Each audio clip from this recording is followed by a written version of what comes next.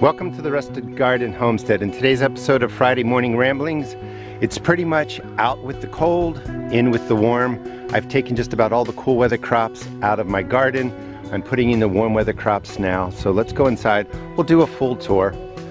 Things are growing really rapidly. Once that soil temperature starts getting into the 60s, staying in the 60s, you start getting 60, 70 degree nights, 70 to 80 degree days. Your warm weather crops can almost double week to week. The peas are still in. You can see them from this side. We had tornado warnings a couple days ago. So these are purple peas, purple potted peas. They were actually, we'll be in there, but they were almost 7 feet tall. The wind came and blew them over, but they're doing fine. The peas are all starting to produce, which is great. We just got too hot here. Last week we were in the 90s for several days. That warm weather is coming back. Today it's going to be like 82. So when it starts getting warm, most of your cool weather crops start flowering, producing seed. Their flavor changes, their structure changes. For instance, radishes become kind of spicy and hot. They can get kind of pithy and be somewhat hollow inside. They're just not delicious. Update on the potatoes, doing extremely well in these fabric pots. These are root pouches. I do sell those. Still waiting to get my sweet potato bed set up. That's okay because they love the warm weather. So letting everything just warm up is only going to help your sweet potatoes. And then these are more potatoes in my no-dig garden. I'm in Maryland Zone 7, so it's almost June 1st.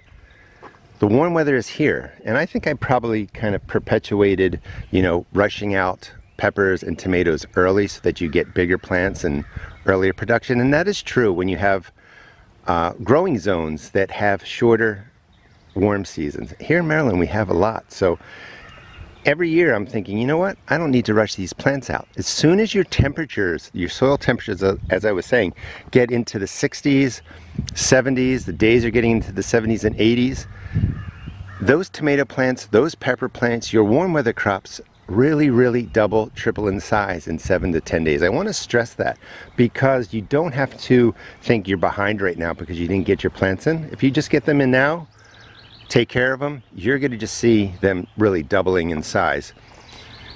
I had a lot of cool crops in here. All the spinach is out. Spinach is out. Those are potatoes that are coming back that probably I left a potato behind over the winter. Here's a cherry tomato plant. Time to get it staked up. It's starting, if you don't stake it, it's going to start curving and bending and stuff like that, and it's going to want to sprawl around. So I got to tie up some of the tomatoes that I did get out early. Pushing them out early is okay, but you do have to worry about frost. Sometimes it doesn't go as you really planned and the plants get damaged. These actually did okay. I have peas in here. They are starting to form the pods. I'll be harvesting those. I don't like the fact that 90 degree temperatures is coming again because it's going to start harming, the growth of my pea plants. I kind of wanted, cooler weather, lasting a little bit longer.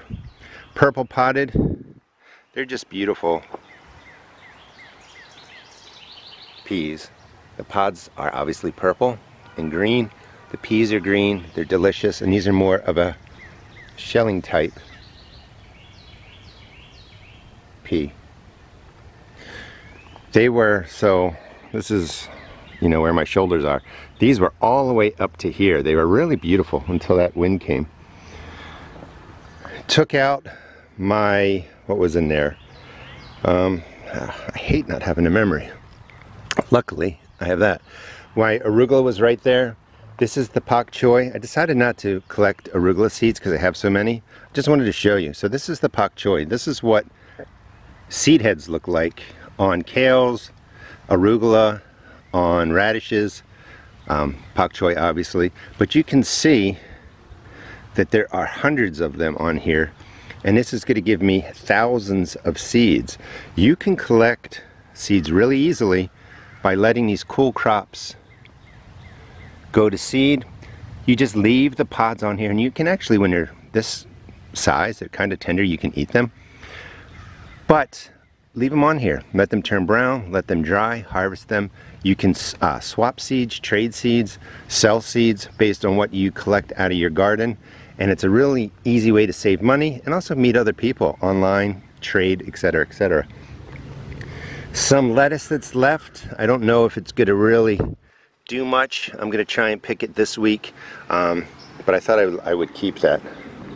And you can see over on this side, you know, some of the pea pods are just ready to go. I mean, there's hundreds of them. They're going to be absolutely delicious. I just hope the weather holds out and they don't stop flowering and producing because of the heat and actually humidity.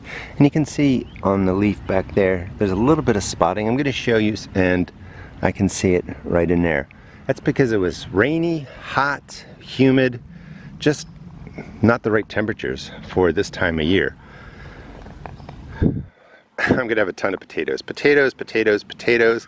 Peas are looking good. Let me spin around this side and show you what I'm talking about. So with that 3 days of 90-degree temperatures, humidity and rains, I'm getting a lot of leaf disease on all kinds of different plants that I don't normally get.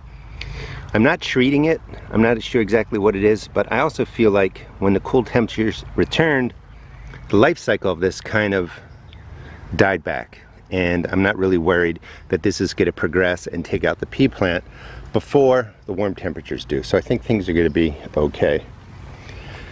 Still working on those vertical towers. That was one goal of mine, is to get them planted, but just ran out of time.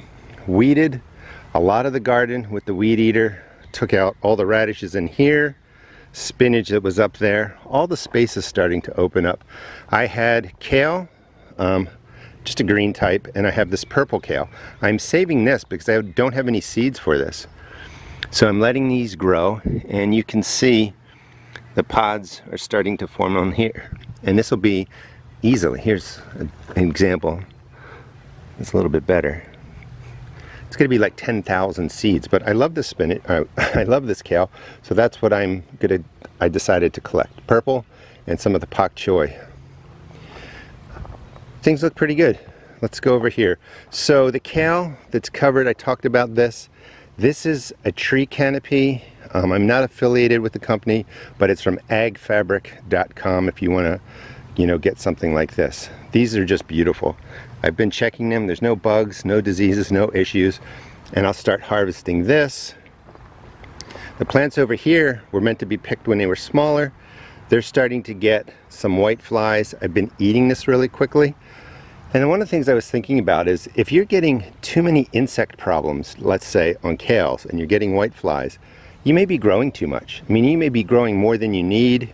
You're not getting to it. You're not harvesting it in a gross way. You're not eating, you know, the insects that are on there, or washing them off before you eat them, hopefully. So sometimes it can be you're just growing too much. You're not able to tend to it. You're not able to eat it. And therefore, the bug population kind of takes off. Lettuce that looks pretty good because it's protected once the sun goes over there by the kale. Butternut squash is starting to take off. If I look in here, I can see some leaf damage and stuff, but everything in here looks pretty good. I'm going to start spraying now because I'm not sure what's going on with these temperatures. Usually I wait longer, but I'll put an antifungal on here. Not sure which one I'm going to use. Maybe peppermint oil. I've never really needed that for the butternut. That is acorn squash. I grew them here last year. They did really well. So I'm going to just do 2 vines here instead of 4 because I got crazy. And I think I have maybe just 1 over here. No, 2. So I'll let 2 acorn squash grow up here. Beans were everywhere. Cleaned out the path with the weed eater. And this is what I think is kind of cool. So these are all green beans that self-seeded. So I just might do that every year. I didn't have to do anything. I didn't have to buy seeds. They fell on their own. They started growing when they felt the temperature was right, and they look really, really good. You know, and they're vining really nicely. Same thing, they fell in here. I don't necessarily want the same green beans over here. This is where I think I had red yard-long beans, so I might pull these out and put something else in. And I just don't need 1, 2, 3, 4, 5, 6. There's probably 12 plants in here, so I have more than I need. More peas. So it'll be a huge harvest of peas over the next 3 or 4 days. Love the sunflower. They're starting to take off, self-seeded again. And again, they know the temperatures they like. And they're doing really well. Sometimes you think you have to wait till now to plant sunflowers because everyone says they love the warmth. Well, these, look how big they are. One there, all self-seeded. We're able to take a little bit of a frost, some cold, and they're growing really well. So maybe in this case you can plant sunflower seeds a little bit earlier than you think. I was worried about the turnips. They're all starting to form. I'm going to start eating them now. In another part of the garden, I probably will start more of the purple tops. That's one crop I highly recommend because it seems to do really well. All the leaves are beat up. I'm not worrying about that. So this is another variety. Let's see. And they're starting to form too. That's a white variety. So if these do well and I get a nice turnip out of here, then I'll be growing both of them. Carrots are taking off. They're planted pretty closely together. They are shorter carrots. Carrots. Beets look good. Remember, this was the bed that was struggling. The replants are starting to get to a good size, and they're going to catch these pretty fast. And that was one of the things I was talking about. The first wave of beets, kind of cold, maybe too damp. The seeds didn't do well. Many weeks, it was probably like at least what, 4 weeks, 5 weeks later, I planted seed. Most of them germinated. They're going to catch up in here. So I have 2 rabbits that are hanging around, and if I leave the gate open, they come in here. So they ate some of the kohlrabi, which is sad because I only have like 6 plants growing. More beets. Everything is looking pretty good. More peas. Tucked in there are my super hots. Those plants are a little bit beat up. Looks like they're getting eaten a little bit by snails, but I did put down my slug baits, snail baits, and I think they're going to be okay. So this is the flower. I believe it's like Russian sage or wild Russian sage. It's beautiful. It smells good. Smells like sage. Love the flowers. Brings in bees, brings in pollinators, and I just kind of let it do its thing. There's enough room. There's a bee right on cue. Still enough room to get my wheelbarrow through. I will have to cut this back, but it is super hardy and it does really, really well there. Cucumbers are taking off. Definitely time to start spraying them with the peppermint oil so that the spider mites don't start attaching to the lower leaves, working their way, up the plant. More sunflowers. Onions are doing well. They have to be weeded out. Pretty sure these are tomatillos. They grow crazy. They're very aggressive. I couldn't eat them. I was getting literally hundreds of tomatillos a week. So they fell, they rotted, and they're all coming back. I'm not even going to grow them this year. I didn't use them that much. Look how nice the pepper plants are doing in here. Nice and green, getting tall, growing into the cages. They're starting to flower. Let's go back over this way.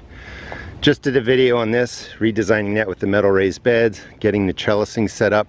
Probably going to put melons and other warm crops in there. Trying to keep my shadow out of the video. These are all the plants that I started without grow lights, just by moving them outside during the day when it was, in the 40s, definitely not freezing, but in the 40s, and I would bring them in at night. Perfectly fine. Nothing fancy with the grow lights, tons of tomato plants, and I got them all in. So these just went in. We're going to get to some tomato plants that went in maybe 4 weeks ago. They're bigger, but if you watch this Friday morning ramblings, you're going to see how quickly they all grow. Still some cool crops on this side. They'll stay. The endive is starting to bolt. It's bitter anyway, so that will I'm going to take all that out today. I just missed it. So I will eat that, but starting to open up the space. This is just a different angle. I don't know what I'll be dropping in there. I'm going to have to fix up the beds. These are potatoes that I didn't harvest. So they overwintered deep enough that they didn't get damaged when the ground froze, and now they look great. So this is the new perspective. This is what I was talking about for weeks. I finally got to it. So this is a whole new kind of perspective in my garden, which I like. Cleaned out this space. There was kale in there. I'm going to put cucumbers up this side. Not sure what I'm going to put here. May change the trellising. May change the trellising there. I just don't need it. Notice how I left the hose out. That was a mistake. Garlic that's been in here for probably 3 years. I just decided to pull it all out. Not, you know, perfect cloves or anything like that, but nice size. I will clean it up. I'm going to let it dry here for a couple of days before rain comes, and I will use that. But I wanted to get rid of all the garlic, all the weeds in here. That's a green zucchini, yellow squash, one plant. That's what I did last year. Took up this whole space. Got more than I needed out of 2 plants. Usually I would tuck in a squash over there. I'm not going to do that. I just don't need the extra plants. So I can concentrate making sure that I put dust on the stem, keep it away from the flowers, insect dust, try and control the vine borer, inspect the leaves, and I can take care of these a lot better than kind of popping around trying to deal with 6, 7, 8, 9, 10 squash plants where sometimes the insects just, you know, get out of control because you're just human. You can't tend to all of this and not miss a potential problem. But with 2 plants, I'm going to get more than I need, and I can probably keep these healthy. And I'll have my backup plants. I'll be talking about that. Something happens to one of these, new seed would go in the ground, or my transplant will go in, and that's going to catch up to, well, it won't catch up to the big plant, but it will really grow quickly because it's warm. It's going to start producing in really 30 to 40 days after germinating or being transplanted into the ground because they love that warmth. So matching the temperatures of the soil and the ambient temperature to your plants really makes a difference. Here are tomato plants that went in a while ago and they just look great. I've been pruning these. If you don't stake them early on, they start flopping over and they can get bent and curled like this one. So like I was saying, it is time to,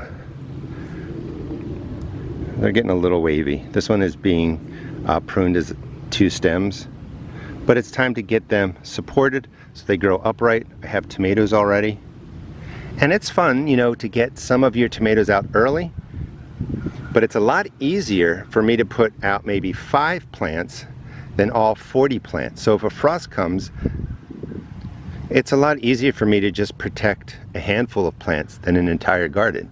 And I'm equipped for that. You know, I have the different things that I use to protect these plants from frost. So that's another strategy, is if you're kind of pushing out plants, make sure you have containers that can go over them, or you have a way to protect them from the frost, and don't put out more plants than you can protect.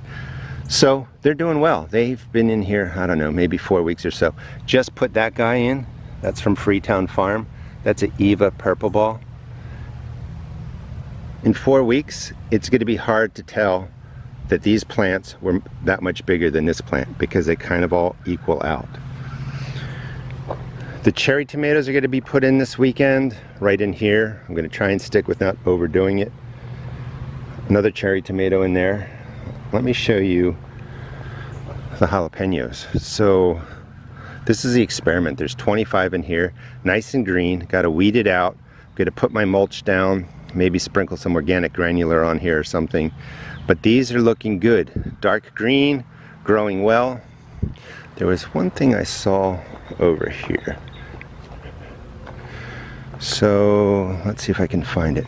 So some of the leaves are twisted right here, like right there, that one, in here. Not a big deal. When you look at the rest of the plants, it's not happening. Sometimes you get twisted or deformed leaves because aphids are chewing on the end. Temperatures fluctuate greatly, and we've had 30-degree swings from day to night here, and that can damage your plants in the beginning. Just, you know, stay the course. If they look beat up, if they look yellow, go ahead and give them some fish emulsion or water-soluble nitrogen. That's what you like to see. Let's see if I can get that in there. Ladybugs are coming out. You want to give the good insects a chance to kind of balance out taking care of problematic insects. So if I saw some aphids on here, I probably wouldn't spray right away. I'm going to wait and see what nature does before I really get out the pesticides. When we get over to the eggplant, I have insect dust on those. They're not flowering, but the flea beetles were taking them over. And I know nothing here really takes care of the flea beetles, so I have to do that with insect dust. But I'm gonna, not overdo it, because you don't want to kill off that little guy right in there. This was all spinach right in here. I cleared that all out. Back there are my sunflower seeds, the burgundy beans, all self-seeded. I've been thinning them back, keeping what I want, and you can see they're working their way very quickly right up the cattle panel. I want to show you just what I'm doing in here real quickly. That's a currant plant, by the way. Different size sunflowers in here. They're doing pretty well. Luckily the rabbits haven't found them. This is one of the burgundy beans, so I'm going to keep it. It just came up by itself right there, and as the sunflowers get taller, I'll weave it around, and eventually this is just going to go up this whole mass of sunflowers right in here, so that should look pretty cool.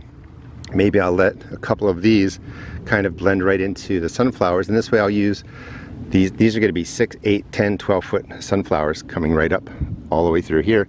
This way I'll let the beans just trellis right up those.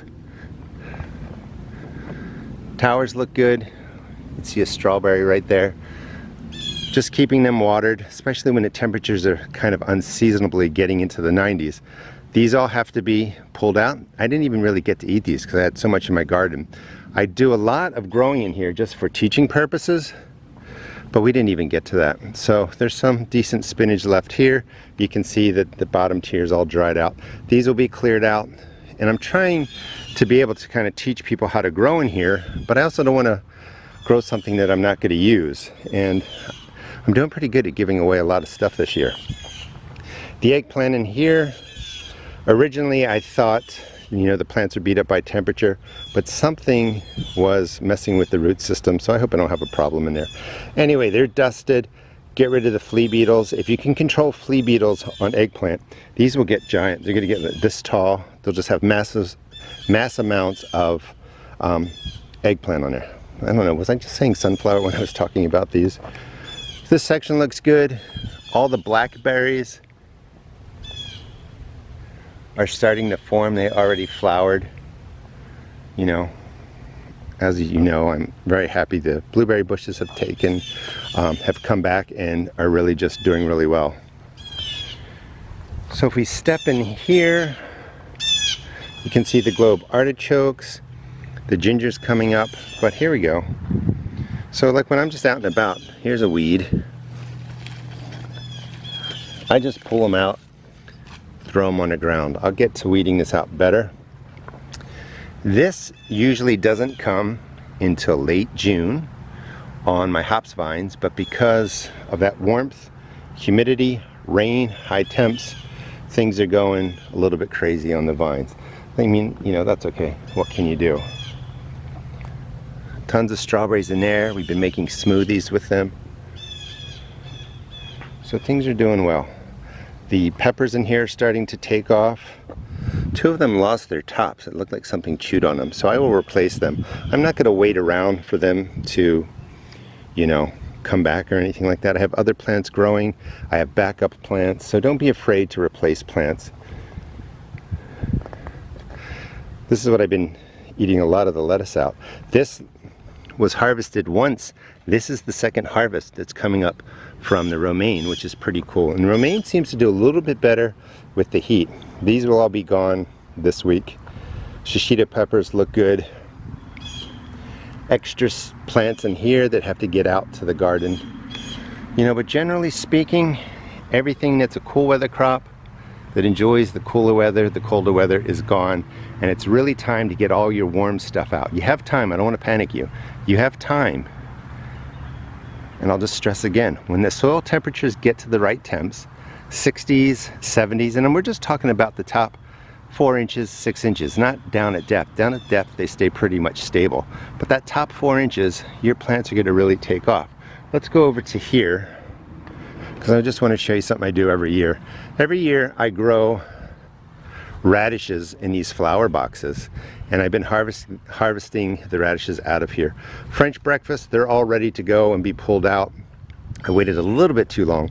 Some of the radishes are starting to bolt, so to speak, putting out flowers, want to produce seed, but just look, are all these little delicious radishes. I just ate some. They're just starting to get a little bit spicy because it's been so warm, but these are pretty much neglected right in this space, and I'm able to kind of grow all these radishes.